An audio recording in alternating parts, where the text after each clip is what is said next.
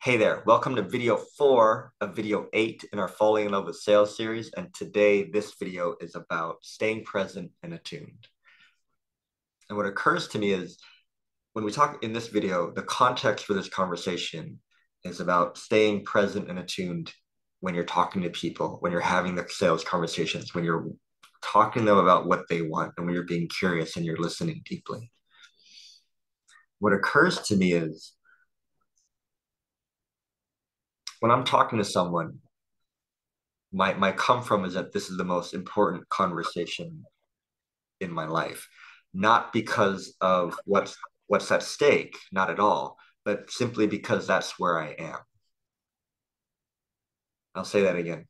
This is the most important conversation of my life simply because that is where I am at present moment, and nothing else in my thinking matters except what's in front of me. And that come from has helped me so much because it's helped me to not pay attention to any thinking I might have or judgments I might have, which tends to get in the way. In the last video, Win talked a little bit about that, about how I might talk to someone and insecure thinking might come in like, am I good enough? Who am I to charge this amount of money? Can they afford it? Are they going to like me? Are they going to think I'm crazy if I tell them what I think they really need? Um, like, do they like what I'm wearing? Like, am I dressed nice today? Like, is it like, do they like the coffee I've ordered for them? Like, none of that important at all. The only like the most important thing to me is what's in front of me, and what's in front of me is this person who I'm genuinely curious about, who I have a genuine interest in helping. And for me, that's what it's like to stay present and attuned, is knowing that I don't have to pay attention to all my thinking going on. The only thing I have to pay attention to is what's in front of me. And that's made the biggest difference because people can feel you when you're present. When you're present, you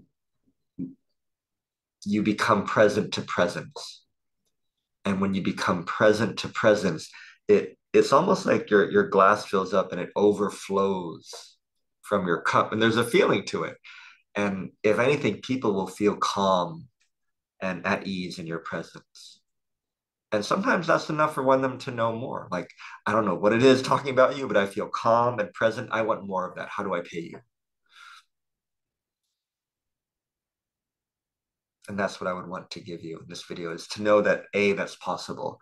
B, you can bring that calm presence into any situation. C, you don't have to pay attention to any of your insecure thinking that's going on in the moment. Not important. The only thing that's important with you in that moment is what's in front of you. So I'm going to pass this on to Win.